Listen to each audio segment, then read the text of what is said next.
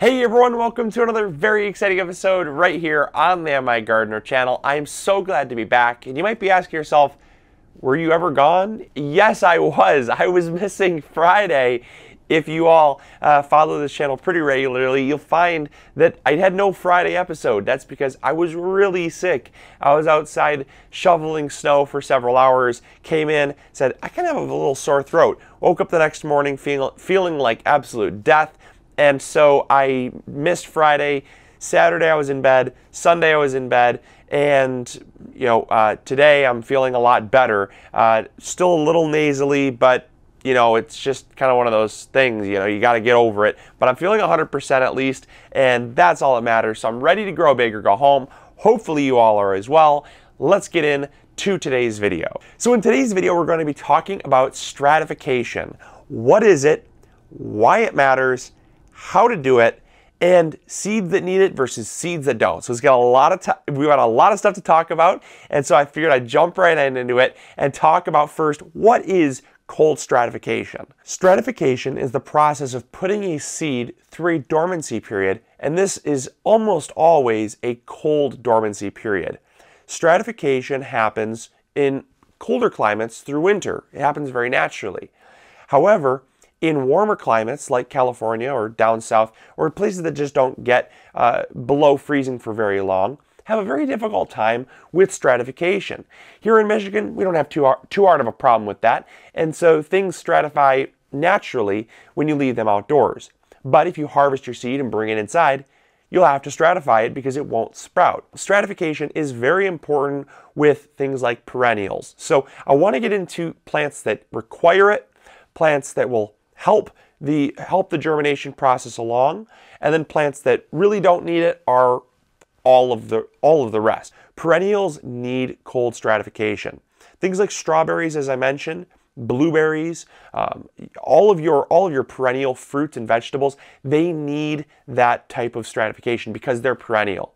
So the reason why perennials need stratification is because they're used to growing through cold winter and then regrowing. And so if the seed actually were to sprout without any cold weather, what would happen is the plant would not have a good enough established root system to survive through that cold winter.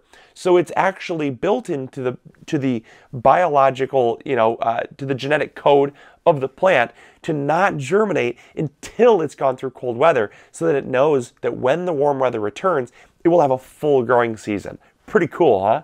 Another one that a lot of people miss but don't always remember is a requirement is things like alliums, onions, garlic, chives, shallots. Doesn't really matter.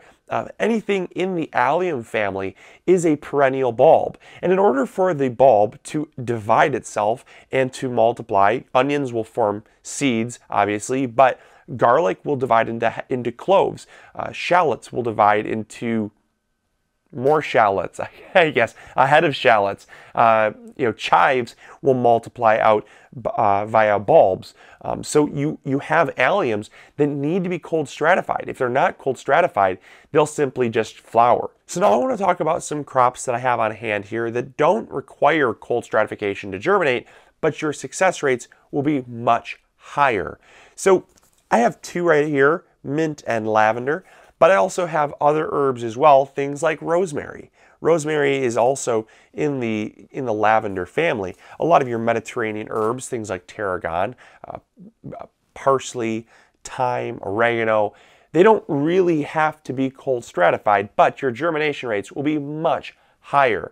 Things that typically take about a week and a half to 3 weeks to germinate will do better if they're cold stratified, and they'll germinate much faster for you, as well as have a higher germination rate.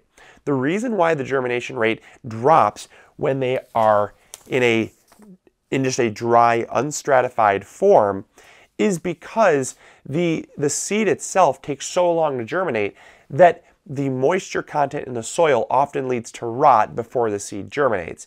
That's why if you can give it a little bit of a kind of a jump start, kind of say, hey, okay, it's time to germinate, time to get ready for spring, it will help speed up that process, and it will actually kind of expedite the sprouting process so that rot and mold and mildew don't take advantage of those seeds with longer germination times. And that's why you'll see a difference of about 3 to 4 times the germination rate when you're comparing non-stratified versus stratified seed. Now let's go upstairs and talk about how you can properly stratify your seed. I think it's really important to do, and I definitely see not enough people doing it correctly, because there is certainly a correct way to do it and an incorrect way to do it.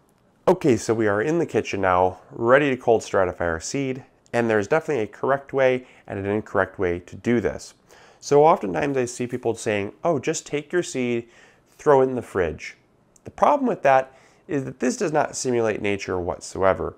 Cold stratifying seed can only be done with moisture.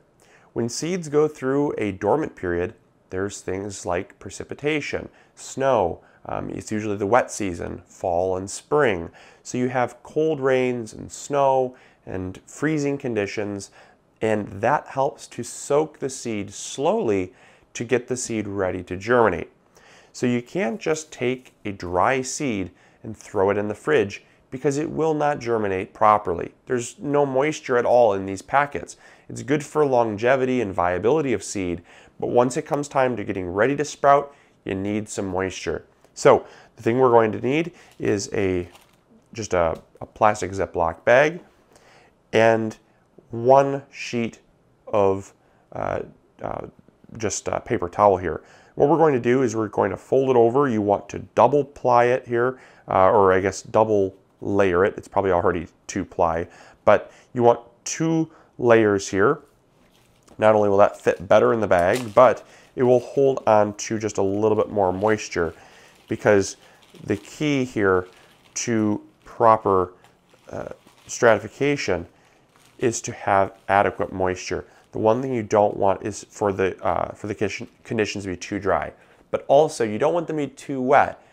Okay, so I'm just spooning in some water here, because I don't want to go past that point of too wet, because I want to show you what too wet is, but I don't want to ruin my seeds, because I'm also getting these ready for us to germinate. So I don't want to ruin my chances here. So when your Ziploc bag here has just a few corners that are dry, you'll see this corner here is dry and this corner here is still a little dry. That is perfect. That is the ideal moisture. The rest of the bag is wet, as you can see. It's kind of spongy if I poke it there. And you'll notice that the moisture is slowly wicking upwards. What you want to do is you want to stop. If you saturate this entire paper towel, you can't tell if it's too wet or too dry. But if you can tell, the moisture is wicking up due to capillary action, and it is actually almost completely soaked up now. So it's taking all of this too moist paper towel, and it's creating equilibrium across the paper towel. This is going to give you really even moisture, because too moist and your seeds will rot and mold as well. Too dry and there's not enough moisture to adequately get the seed ready to sprout. So because you have to remember, the seeds are going to absorb some moisture. We're just going to sprinkle our seeds in.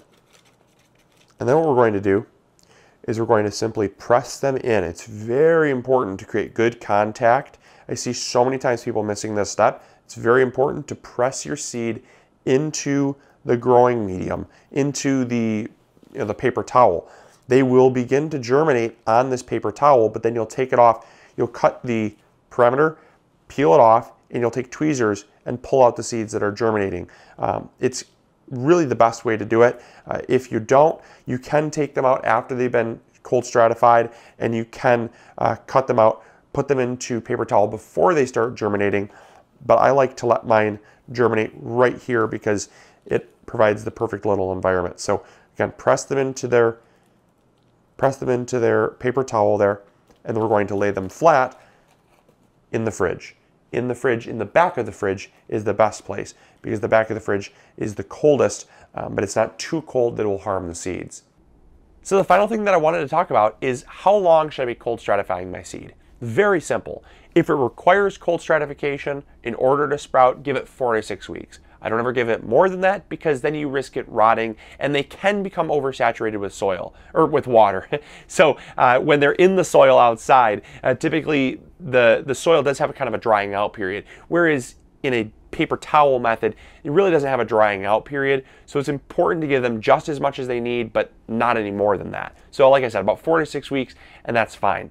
But if you're growing something that does not require cold stratification but will benefit from it, like our lavender that we sprouted, I'll never give it more than 3 weeks. 2 to 3 weeks is that sweet spot. Any less, it'll really be a moot point. You might as well not even do it any more than 3 weeks, and you risk it rotting as well because it does not need it. In nature, the plant will germinate. Some of the seeds will germinate just fine. So the plant does not need to be saturated in cool weather for that long. So make sure you give it about 2 to 3 weeks and you're going to be fine. And so there's pretty much cold stratification in a nutshell, and hopefully it was a comprehensive video. I hope you all enjoyed it. If you have any questions though, don't hesitate to post them in the comments box below. And as always, this is Luke from the MIgardener channel reminding you to grow big or go home, and we'll catch you all later. See ya. Bye.